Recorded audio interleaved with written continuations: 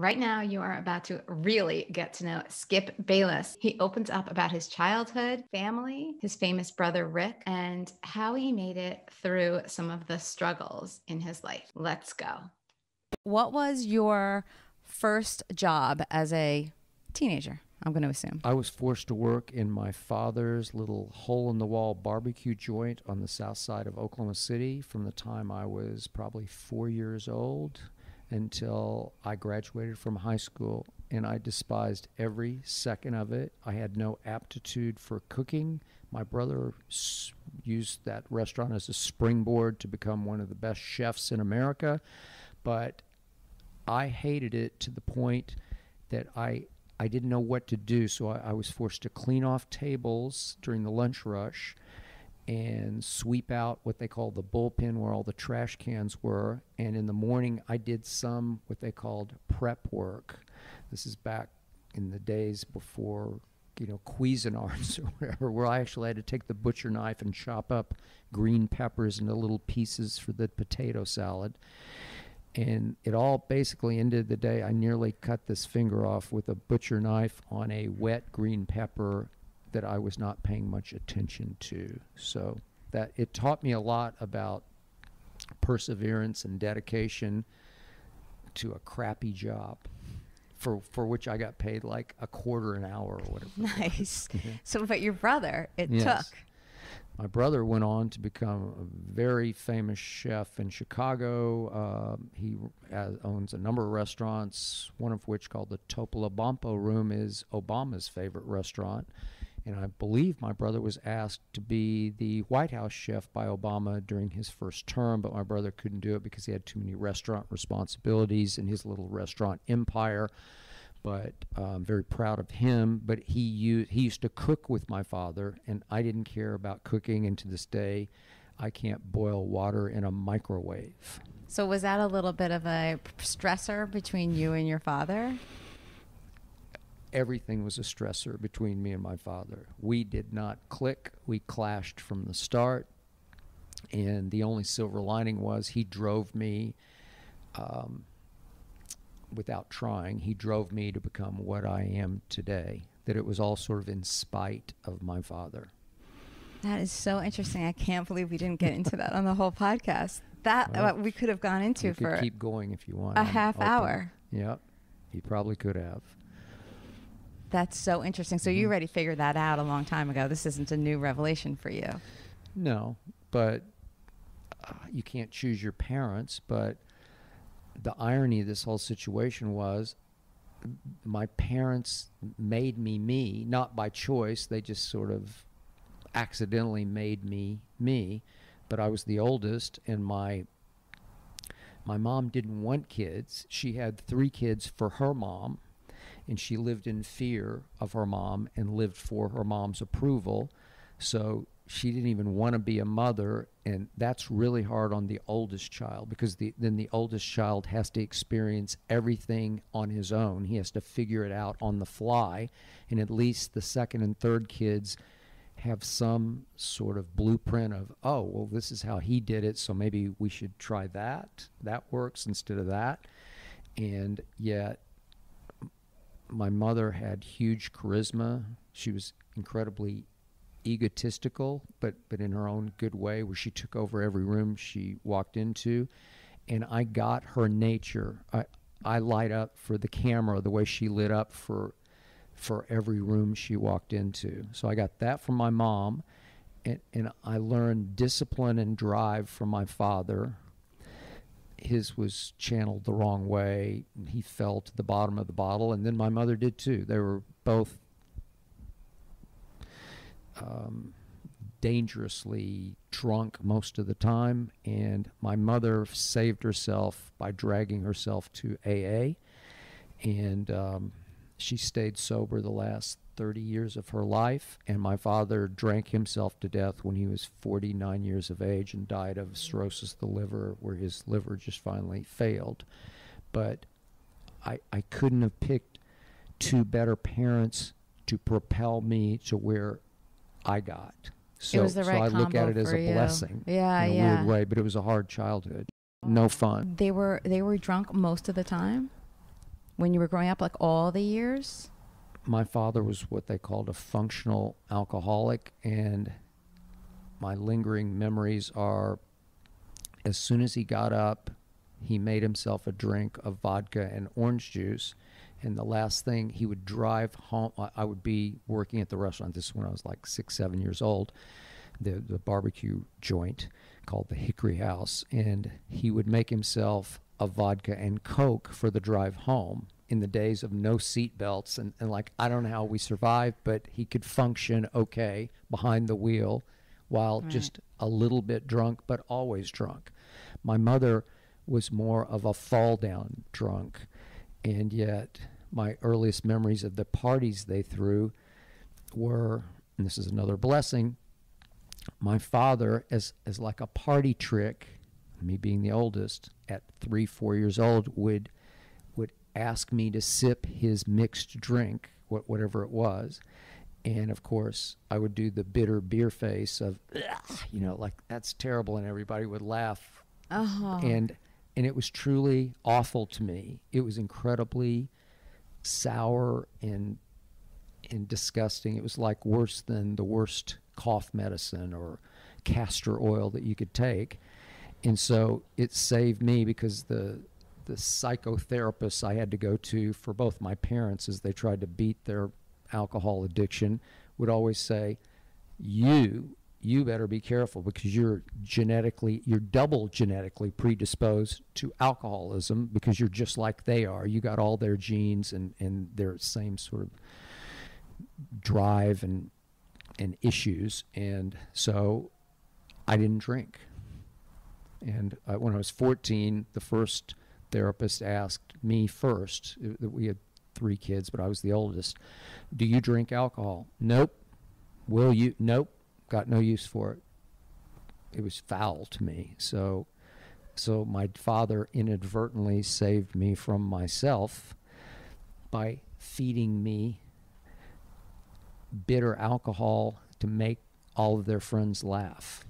So thank you, Dad, for that one, because I was the only one in my right mind, and I could see how silly they all looked. And it always horrified me how alcohol completely changed my mother into someone I did not know. And I would say, who is this person? Because she could have 3 sips, and all of a sudden she's slurring her speech and acting a fool. Like, that's my mother? What's wrong with her? And I thought, that stuff is potent, because that turns you into somebody else. And I don't know if that's who she wanted to become, but she couldn't handle her alcohol at all. And then later in my high school and college years, she would embarrass me at any function. A couple of times, one time I tried to have a New Year's party in college at my house, and she tried to serve us some little snacks, and she's dropping the tray on the floor because she was just falling down drunk, and I was ashamed of her and embarrassed for my friends that they had to watch her, because they sort of had grown up with her and knew her as somebody else. So I learned a lot about the evils of alcohol if you can't. I mean, obviously a lot of people are okay in moderation, but I just knew that even though I was about to enter a profession of sports writing, newspaper sports writing, known for alcohol consumption, that I couldn't.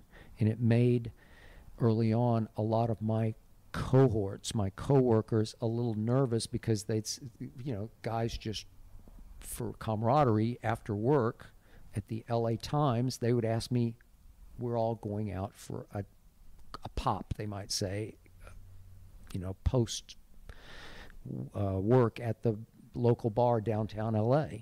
Well, I'm happy to go if I can sip a Diet Coke, but that made them uncomfortable, because I'd be the only one in my right mind, and maybe that would be a bad thing. Maybe they couldn't let their hair down, so to speak, around me. So it made it a little uncomfortable early in my career.